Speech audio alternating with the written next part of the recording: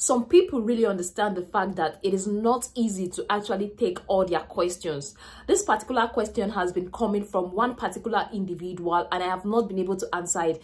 But immediately I saw the way he dropped the last question, the last time he dropped it, I was like, I have to make this video for this individual.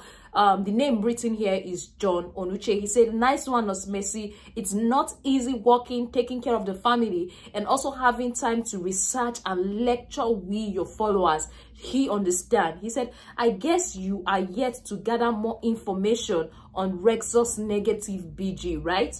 Seems to be a very good hard topic to discuss. Take your time and do justice to it. Thank you. Happy new month. So I promised this person I was going to make the video on it. He understand that it's not easy. A lot of time is being invested into this. Good day everyone and welcome back to Nurses Lecture Room YouTube channel. My name is Miss Mary, popularly known as a nurse with the difference, and I make learning easy and accessible for all my viewers. Like I earlier said, today I'm going to be answering this particular subscriber's question today, John Onuche. If you know you are watching this video, I would appreciate if you drop the comments down. I'm going to be answering the question. I'm going to be talking about Rhesus disease, what this Rhesus factor is all about. I'm going to be explaining it so you have a better understanding of it. So if you are a mother and you're planning to get pregnant, I think this video is for you, especially mothers that are Rhesus negative. This video is greatly for you. Before we go into details, if you are new on our YouTube channel, if this is your first time on our YouTube channel, please click on that subscribe button, turn on that notification bell so you don't miss out. For all my returning subscribers, this is Nurse Miss Mary saying thank you. Let's go there.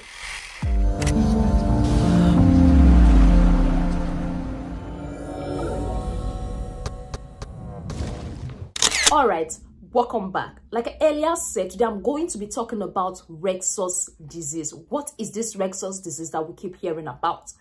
Rhesus disease is a condition whereby or where the antibodies in a pregnant woman fight or destroys the blood cells in the baby, destroys the blood cells in the fetus.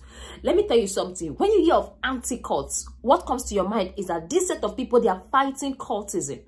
When you hear of Antichrist, this set of people are fighting against Christ.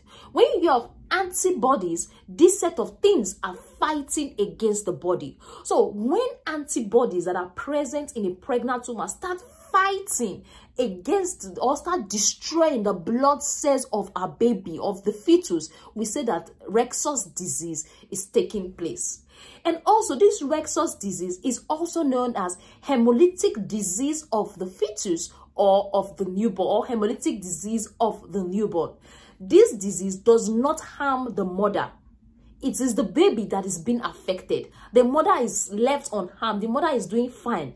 But the baby might end up going down with jaundice and some other complications that are likely going to arise. I'm going to tell you what causes this Rhesus disease. All right, now let's talk about the causes. But before I go into the causes proper, if you are a woman, you are A negative, B negative, AB negative, or O negative, you are anything, you have the Rhesus negative, like it's negative, it's not positive, the Rhesus factor is not there, so it's negative. Please and please, if your midwife or your doctors are not aware, kindly speak to them about it. Generally, this examination, your blood group examination, is part of your antenatal routine. So your midwife, so your doctors, they know that, oh, this woman is A negative, is B negative, this woman is Rhesus negative. So we know what to do. Because if you are negative, you don't have the Rhesus factor, what happens is that they give you some anti-D immunoglobulin. This anti-D immunoglobulin will help to protect your future babies. It will help to prevent this sensitization that will cause what? That will cause this Rhesus disease. So in terms of this Rhesus disease, these days is not common because of this anti-D immunoglobulin that is being given to prevent the whole sensitization from happening. Now, let me tell you what is happening in terms of the Rhesus disease. For example, I am A negative, or I'm Rhesus negative. I don't have the Rhesus in me. So I'm Rhesus negative, but I got married to a Rhesus positive husband. So the baby inside my womb, the baby inside her womb is Rhesus positive. You get the baby inside her womb is Rhesus positive. During the first pregnancy, nothing is going to happen. The baby is going to be fine. You get, during the process of delivering, the woman has delivered. What happened is that the body, that's me as a woman or her as a woman, sees that Rhesus positive as something that is dangerous, sees that Rhesus positive as a threat. So what happened is that the woman's body, let me use myself as an example, my body will now build antibodies, my body will now build soldiers, my body will now build teams that will fight any positive things, that's any Rhesus positive that is coming again, because my body is seeing that as a threat, it's seeing that as something that is not good for me, seeing that as something entirely. So my body will now develop that antibodies, like, okay, when the next baby is coming, we will attack. I don't know if I'm making sense now. So that first baby will go, like, now the body is being sensitized. If you don't take that anti-D immunoglobulin, the body is not sensitized, the antibodies are not built up. So in the next baby, the next pregnancy, if the baby is still Rhesus positive, that soldiers that were built during the first pregnancy, that antibodies that were built during the first pregnancy will now affect this baby in the womb. You know, we now start destroying the blood cells in this new baby. We now start affecting this baby. And if care is not taken, it might lead to stillbirth. And if this baby is born, there are a lot of complications can take place. This baby may be having jaundice, might require blood transfusion, might be admitted in neonatal intensive care units. It all depends on the severity, how severe it is.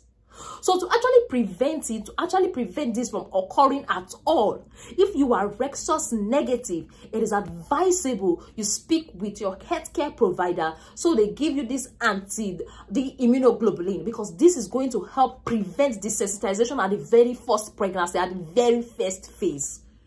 So if you know your body has already been sensitized, you know, okay, this happened, you are negative, you are Rhesus negative, and you've given birth before, and you feel your body has already been sensitized, please let your healthcare provider know, so that they'll be able to know how to monitor this pregnancy. If possible, if you have miscarriages before, you've been pregnant before, let your healthcare provider know, so that they'll be able to manage this baby during the process of pregnancy and delivery. So for you that have been asking about the Rhesus disease, I hope you understand how it works.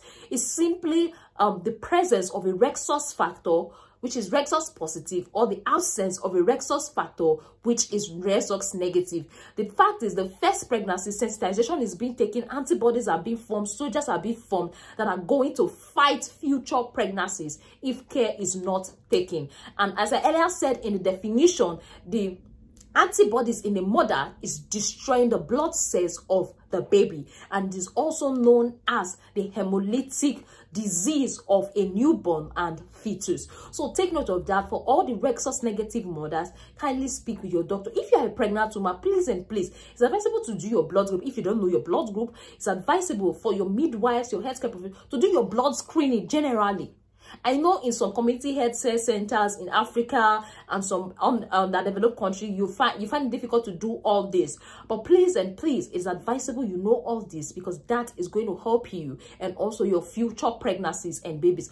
For those that have done abortion in the past, for those that have had babies in the past that have died or stillbirth, please and please, they are also that also count. Please see your doctor, like let them know that sensitization has already taken place. Please speak with your doctor, let them know, let them have an idea of it, because this anti-D immunoglobulin, if it has not been sensitized, we hope to prevent the whole Rhesus disease.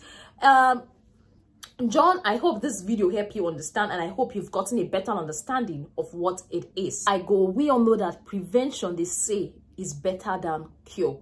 Prevention is better than cure. Please and please always speak with your healthcare provider, because the complications that are likely going to arrive is destroying your baby's blood cells. And you know the blood is very, very important. You know blood, like blood flowing through your veins, they are very, very important. Blood is like the fluid of life.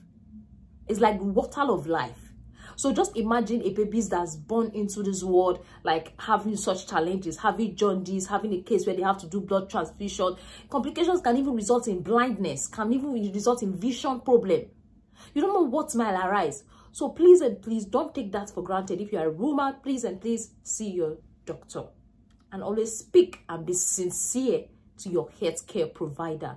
Don't tell lies to your healthcare provider, because if you do, they will not be able to know the useful intervention to actually dish out. So thank you very much for staying tuned. Thank you very much for watching this video. Don't forget to like, don't forget to subscribe, and also don't forget to share with a friend if you got value. For all my returning subscribers, this is Nurse Mercy saying thank you. Bye, and see you in our next video.